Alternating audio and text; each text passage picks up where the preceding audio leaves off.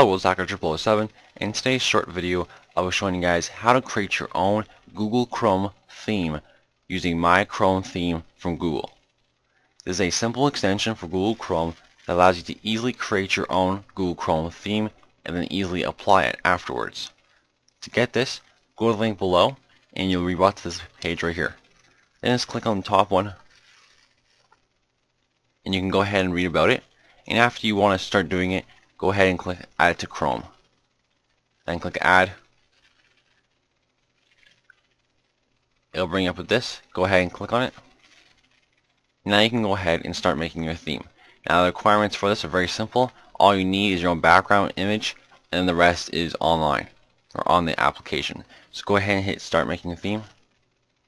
Now you can either use your webcam and take a picture of something and then use it as the background. So you can take a picture of yourself if you like, or you can go upload an image and find an image that you like.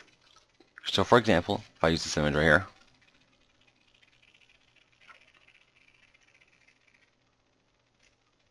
it looks like this right here. So I can go ahead and click Adjust Position and click Fit to Screen, or I hit Fill Screen, Tilt Image, and I can choose exactly where. And once I've chosen kind of where I want it to be, I can leave it alone.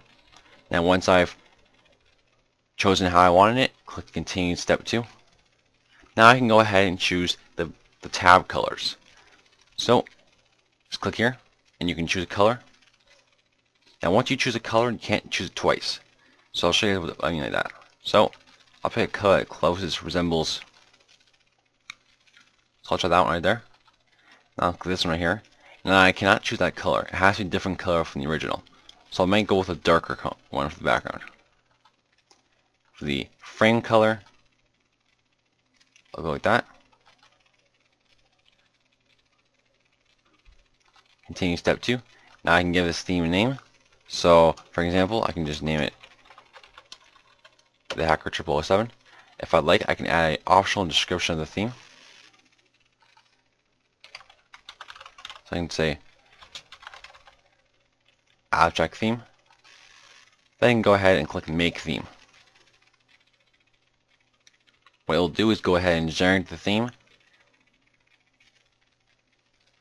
Once it's done, it actually makes it on its own website, so you can easily go ahead and copy it and go to that.